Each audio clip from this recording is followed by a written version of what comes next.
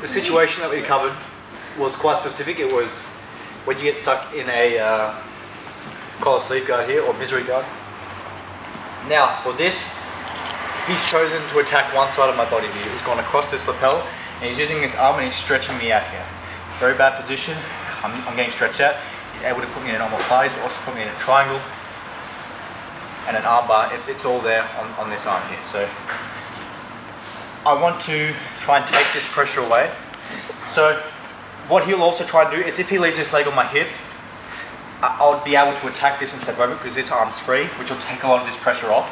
So what you'll find is a lot of people like this they'll put their foot in the bicep to also stop that pressure, so I can't step over this leg anymore.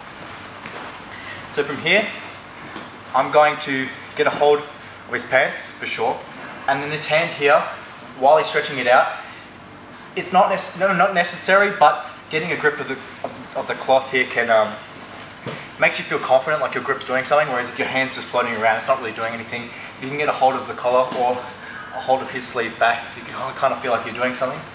So that's the first step, good base. Grabbing the pants here. Now, I'm going to fall onto my left hip. Throwing my left foot onto his hip.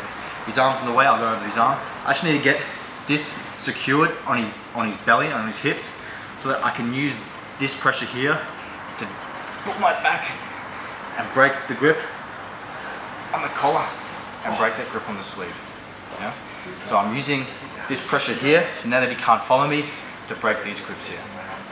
Now, one of two things can happen in this situation. One, he's going to accept that I've broken this, and he also accepts that I've also fallen back now, so I've half done his sweep.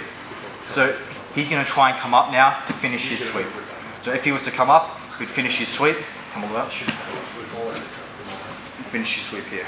So if I feel him try to finish his sweep here, I need to make sure that this grip here on his pants, as he starts to come up, I need to match him, pulling this leg up to the roof, pushing him flat on his back.